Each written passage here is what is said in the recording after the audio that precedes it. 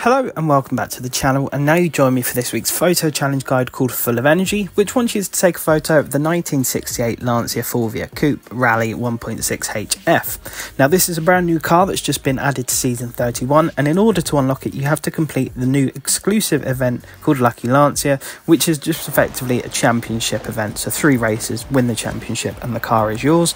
Now for those of you who have eagle-eyed vision, you'll know that this is Forza Horizon 4 that I'm currently showing you the car in.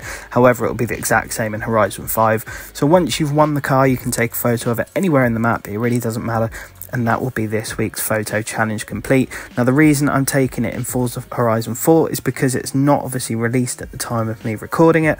It's a brand new car added to with this new season.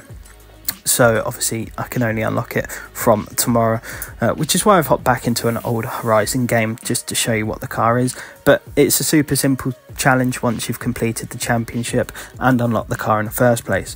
However, if you're struggling with anything, then of course please do let me know down below in the comments. I will be more than happy to help you guys out. Hopefully this guide did help you out. If you're new to the channel, I'd very much appreciate if you could subscribe, and dropping a like massively helps me out as well.